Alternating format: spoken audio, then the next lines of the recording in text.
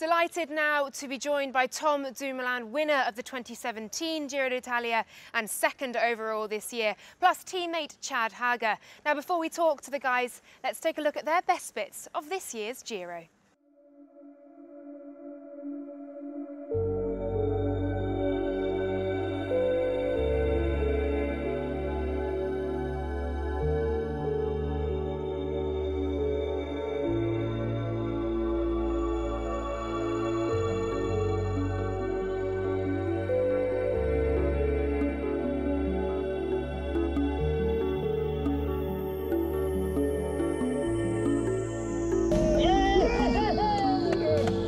Well guys, it looks like you've had quite the 3 weeks. Tom, we'll start with you. We're here in Rome, you're second on GC.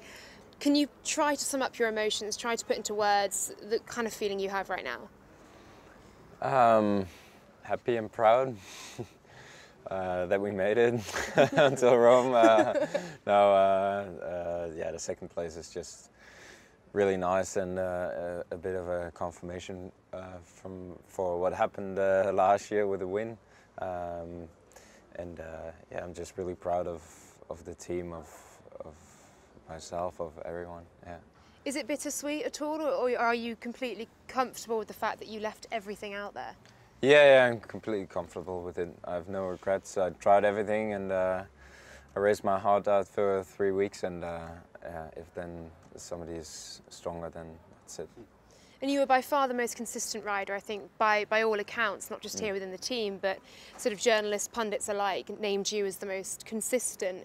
Is that for you confirmation and consolidation as well, that last year's win wasn't a one-off, you are a Grand Tour contender, you know, year in, year out? I guess so, at least the last 2 years. And Chad, for you as well, what's this Giro been like? It's been amazing.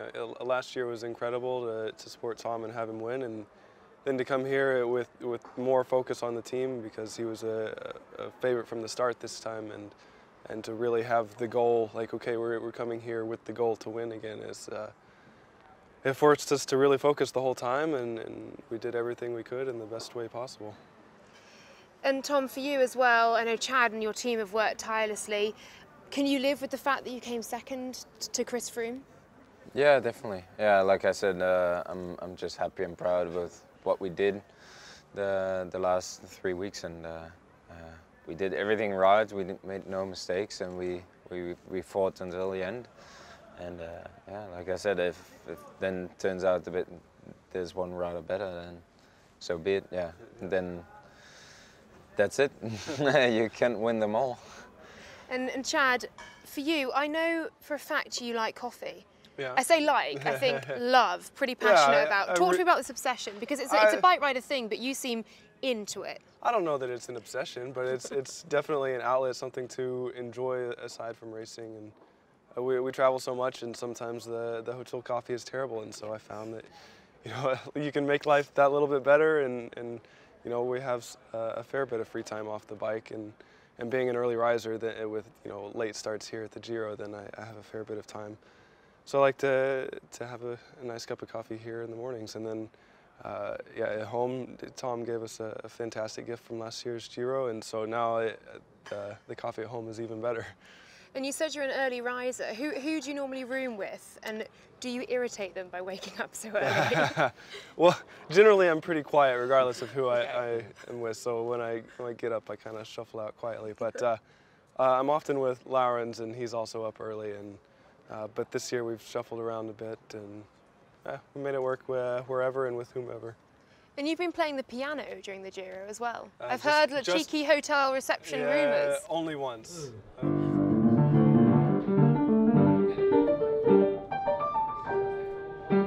Did you hear it, Tom? What did you think? No, I didn't. I heard it before already. I don't remember which hotel it was or which stage, but yeah. And were you able to do you feel, everything you could on the road to help Tom to where he is today? Yeah, I can tell you, as slow and horrible as I felt today, that I gave everything I could for Tom. And Tom, the love from the Italian fans has just been incredible. How many selfies do you reckon you have taken or been in this Giro? I counted them, and it's like 2000. lot. A lot. Yeah.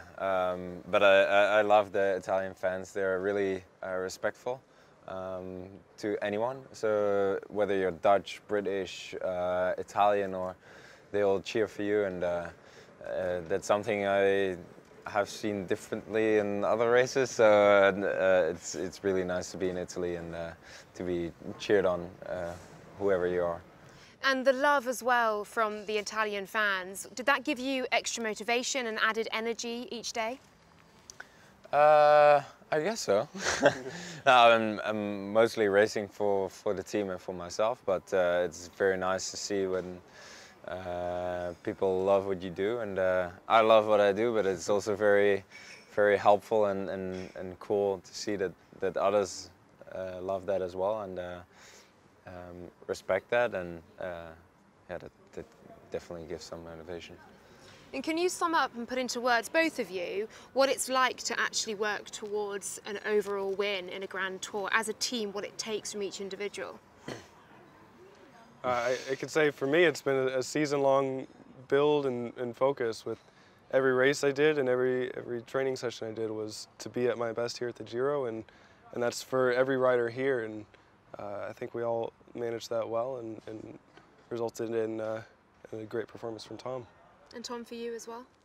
Yeah, I guess so. It's been it's hard work to be at your best at the Giro, or to try to be at your best, of course. And then here I'm trying to enjoy it as much as possible when I'm here, because this relaxed feeling gives me also the most. Yeah, it works the best for me, but it's sometimes also very stressful. So that is also what it's super stressful 3 weeks for me. But I'm always happy when it's over. But I love doing it. Yeah. And we saw Chad's passion for making coffee as well, and knowing that he gets up every morning and really takes time over it. How much caffeine have you taken in to get you through the last 3 weeks? Not a lot, Yeah, I have to say. It's really impressive how little he's had. It's, Not a coffee man? I'm normally a coffee man, but I try to refrain myself from it. You can during really a fry Grand Tour. yourself if you overindulge in the coffee. Over 3 weeks, the body just gets so tapped out with the adrenals, and he's managed it really impressively. So I usually, yeah, in a Grand Tour, I usually don't drink coffee. Gosh, I'm shocked. Okay, Chad, fans from home, obviously, time difference, time zones, everything, it must be quite difficult. Have a lot of your friends, family, and also generally American bike fans been following the Giro? Yeah, there's actually a new cycling publication, Flow Sports, that's been broadcasting live and with the replays. So it's made the Giro much more accessible for fans at home, and they've really taken to it. And so I think the viewership in the US has gone up for the Giro this year. And for both of you, what's next? What are you going to do? First thing you're going to do at home, and then also further afield, what's next on the horizon? For me, tomorrow night is burgers and just relaxing for a while to fully recover from this, and then Nationals is my next race. Tom, for you? Also just some relaxing days at home with good food and playing with my dog, and What dog do you have? A white shepherd, Oh, a big one. Yeah. Yeah, that sort of stuff. Yeah. And then beyond that, racing for you? Probably the Tour, but Tour de France, but we're not sure yet. We decide in the coming 2 weeks somewhere, and otherwise just Nationals. And I know it's and been Hammer Series. A Hammer actually, Series. coming Friday already. That'll be fun. Yeah. That's really soon for you. Yeah. For you. Now I know it's been an incredibly tough 3 weeks. It's been pretty brutal by all accounts. This Giro. Is there something you'll miss though from the Giro? I'm sure there's relief it's over, but it's been a very close-knit 3 weeks within the team as well. I'm going to miss a lot of things. It's something really special what we're doing here, or what we did here. Not only result-wise, but I mean, this sort of a weird lifestyle that only a few of us get to experience. Yeah, that's something I'm going to miss. Yeah. Chad, for you? We really, I mean, we're great great friends within the team already, but spending better part of a month together really builds camaraderie, and you build a bond with the staff and the riders here, and so it'll be sad and kind of awkward and weird to leave them for a while and not see them anymore until whatever race down the road. And we've got a couple of questions from the fans as well. Tom, starting with you, what is your best memory of the Giro? I would say my best memory is the TT win on the first day. Winning in the World Championships jersey, taking the pink jersey, that was quite a special day. And Chad, for you, from Nienka, I really hope I've said that right as well. What's your oversimplified report of the entire Giro? Oh, I gave that already on Twitter. Okay, you have to give it again.